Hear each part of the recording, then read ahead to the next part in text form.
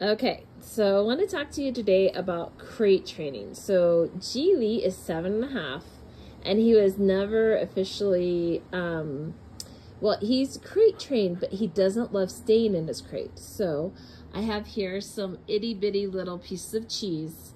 You just need like a size of a pea. And so right now I'm trying to entice him to just to get into his crate and to lay down. Okay, Geely, can you get in? Box. So his word is box for his crate. Good boy.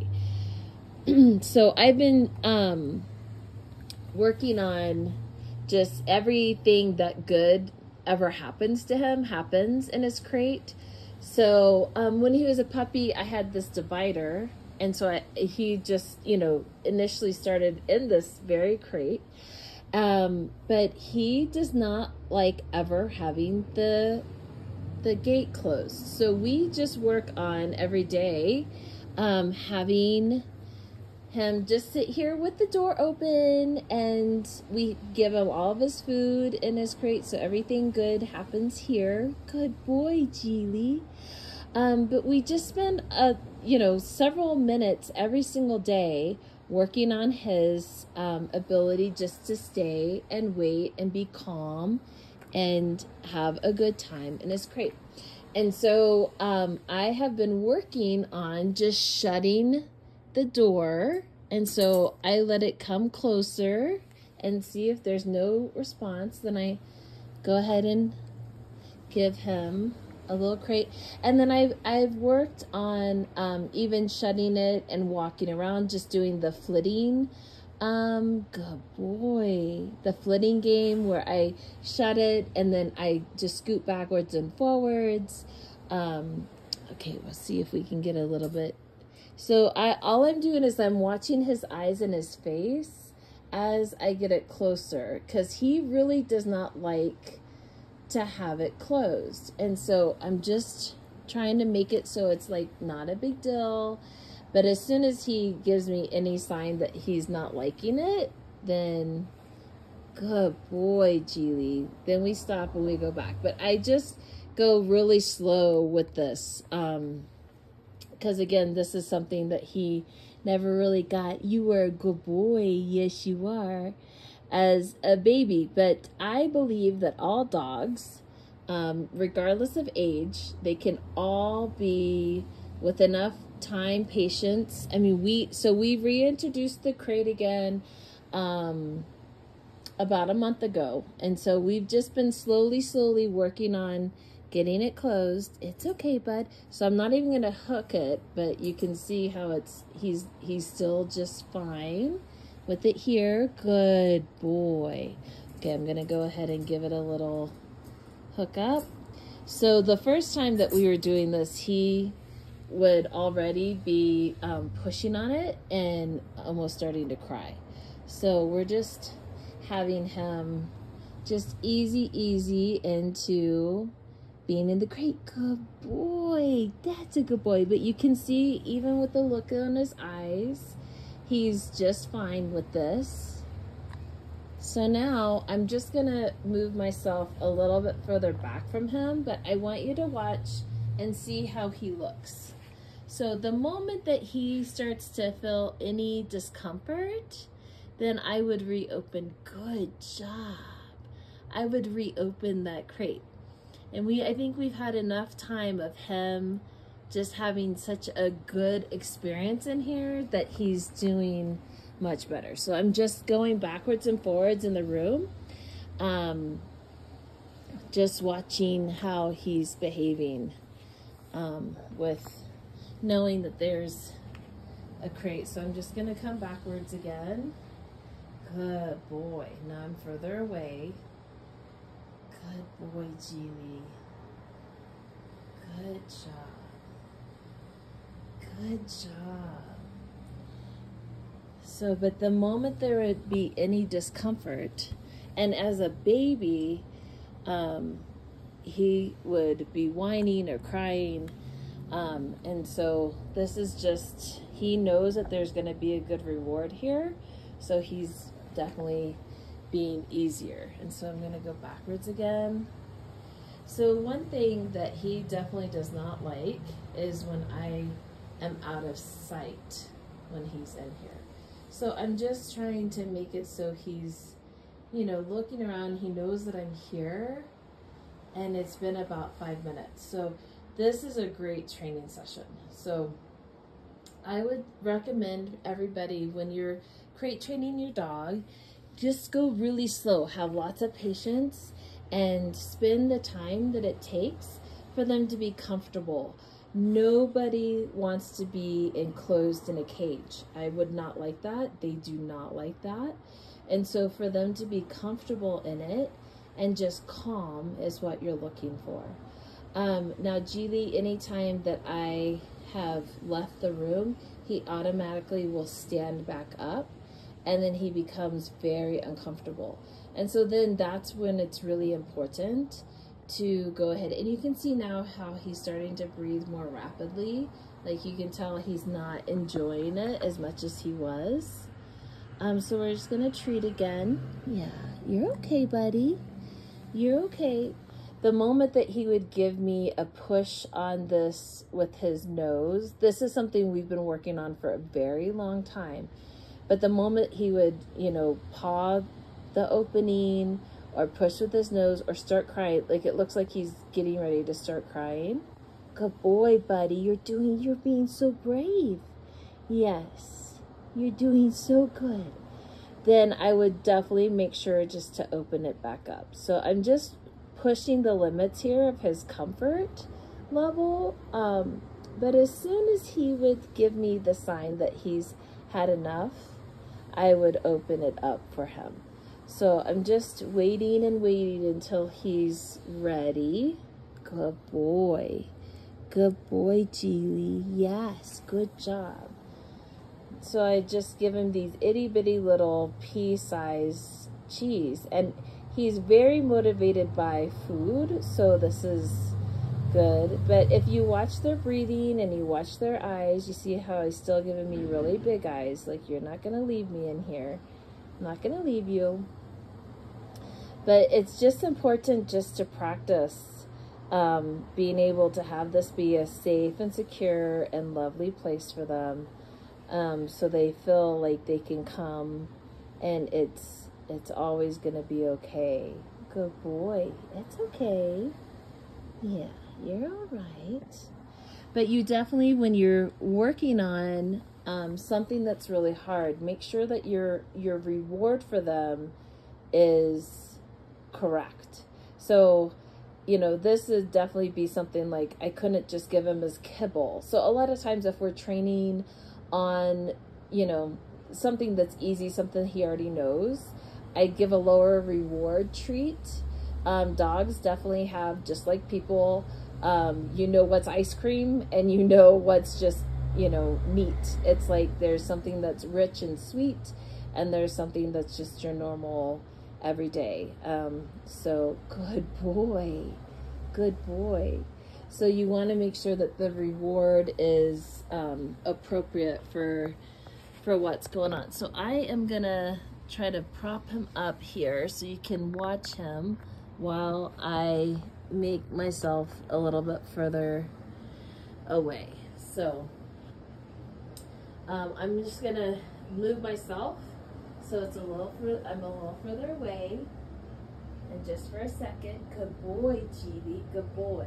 He can't see me now. Good job. Good boy.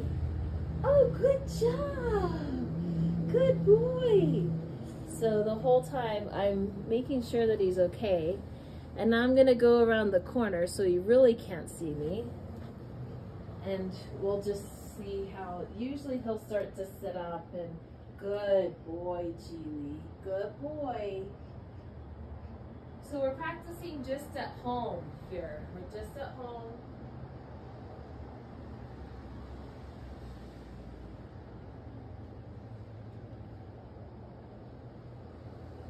Good boy.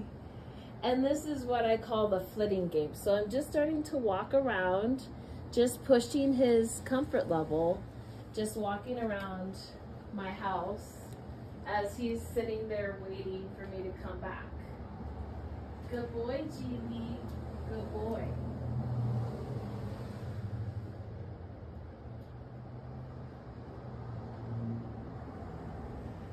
Good job, buddy.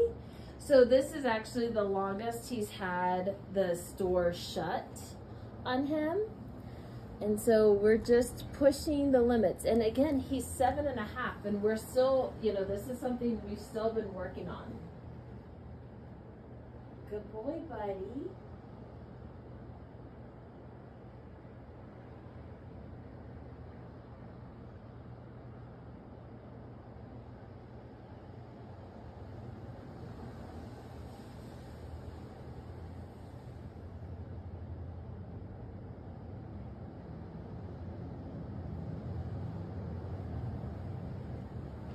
Good boy. That was excellent.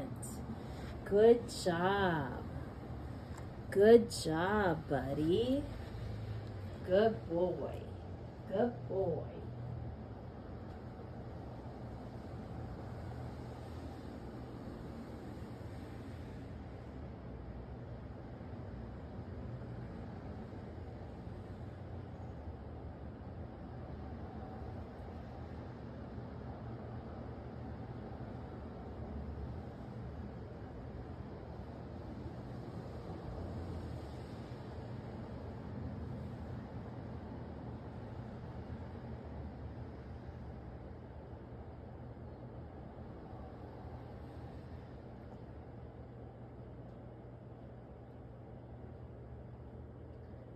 Good job. So at this point, if he had been up or trying to push, I would have opened that crate and just allowed him out. But he's still doing great, so I'm gonna keep playing the game until he's done. So.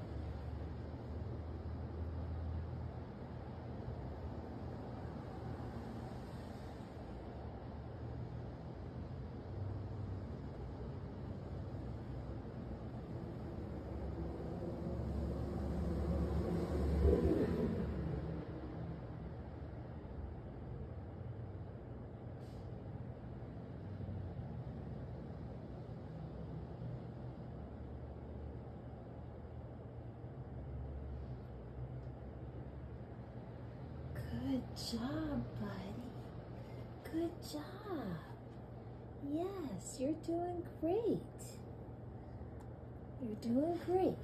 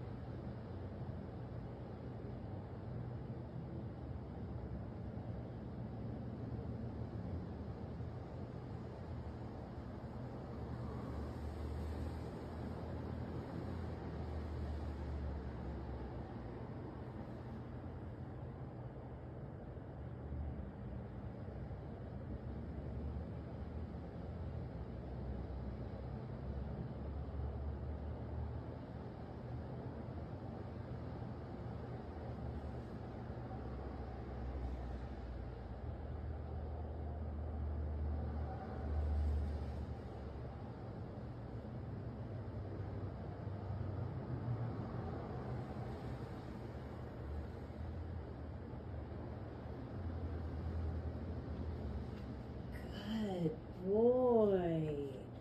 Good job, Geely. So strong, buddy. Good job. Good boy.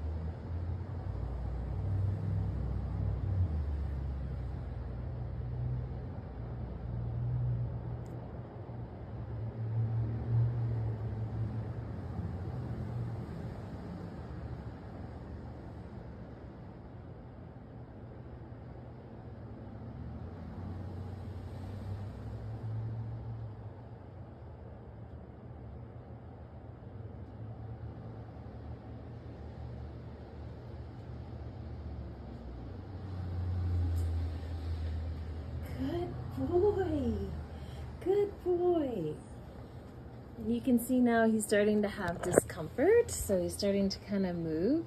So we're just gonna go ahead and open it up, but we're gonna keep him in there if he'll stay. Good job, buddy. Good job.